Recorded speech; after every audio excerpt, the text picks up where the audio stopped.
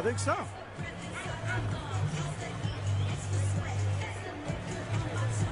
You talked about the reach advantage that Antonio Silva enjoys. 7.5-inch reach advantage, huge size advantage as well. Are you ready? Let's go, fight, guys. Antonio Bigfoot Silva, over his last few fights, has been working on his boxing. Beautiful takedown. Well timed by Silva, coming in underneath the overhand right and taking Fedor down, putting him on his back. Yeah, very strategic move. I like that. Fedor was coming with the power on that punch, too.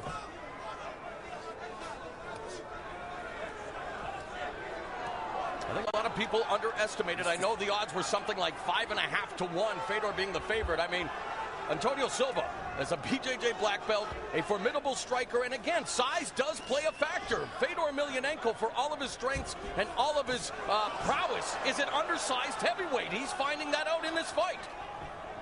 And Silva's doing a good job of continually pressing through that guard and trying to advance his position. You can see his left leg hooked on the leg there of Fedor. He's opening up his legs and he's just marching forward. Grandmaster in Sambo, self-defense without weapons, loosely translated from Russia. The crowd, of course, a huge Russian contingent, Gus, chanting the Fedor name.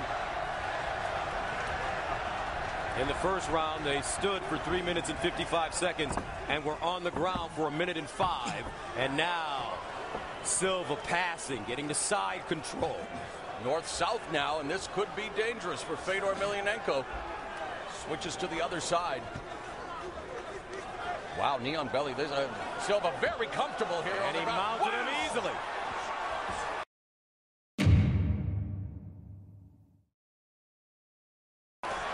Emelianenko, what I was worried about. And these aren't hammer fists. These are sledgehammer fists, and he's got his back.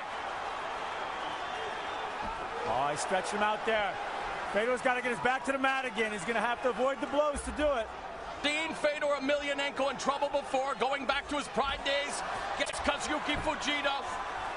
And the energy it takes to roll over like that and push through Silva's weight, that's going to fatigue him out. He's going for the choke.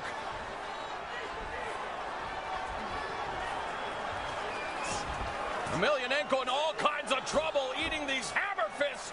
He's got to get his feet on that cage. That's too big of a man on top of him. He needs a little more height to get that and take advantage of it. And we still have 2 minutes and 44 seconds remaining in this second round. The great champion in trouble. Silva. Ground and pound.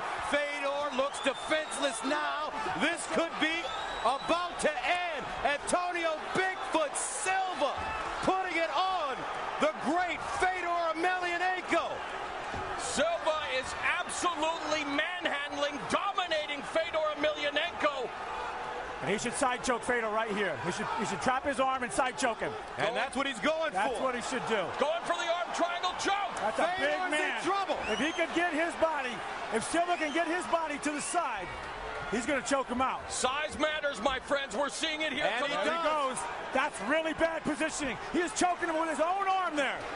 Fedor.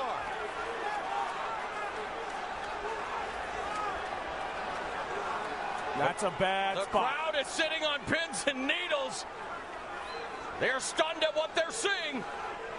Silva's got to get that arm a little further across his face. And Fedor turns out of it. Wow. The crowd explodes here in New Jersey. A nice escape by Fedor, but how much energy has he expended? This has been a round dominated by Antonio Silva. And Emelianenko exhausted, hanging on for dear life with 1 minute and 20 to go in the second round. Scheduled for 3 5-minute rounds. This is the Strikeforce Grand Prix Heavyweight Tournament. Upon showtime. Antonio Bigfoot Silva said he needed to beat a legend, to become a legend. And right now, he's in good shape with 1 minute to go. How did you score the first round, Frank? Because it was very competitive. This one obviously belongs to Antonio Silva. Yeah, I would have, I don't know about the first round. I might have given it to Fedor, but this one is all Silva. Is there an argument for a 10-8 round because of the near submission? Could be. What's hard to tell is to fight out of a choke is a tremendous movement. Oh, knee bar! He's in a knee bar. Now that knee's just below his groin, so it's not exactly on it, but that's got to hurt. 26 seconds to go. Emelianenko's eyes swollen. Emelianenko's going to go for a leg lock. He's going for a Sambo leg lock. The Grandmaster in Sambo. Not affecting Silva at all. He's going to try to break the Bigfoot. 6 seconds. Nope. Not at all. He'll just wait. What a round. dominant round by Antonio Silva.